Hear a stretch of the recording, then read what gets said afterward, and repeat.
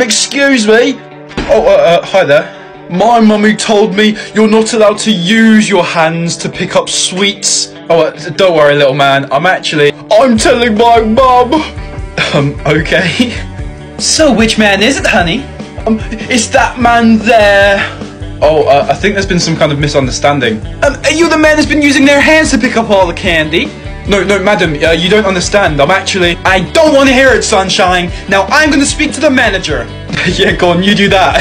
Hello, can I speak to your manager, please? No problem, madam. It's just the man behind you in the black shirt. What, him? Yes, madam. I was actually rearranging the shelves so that Shush! You just lost a customer!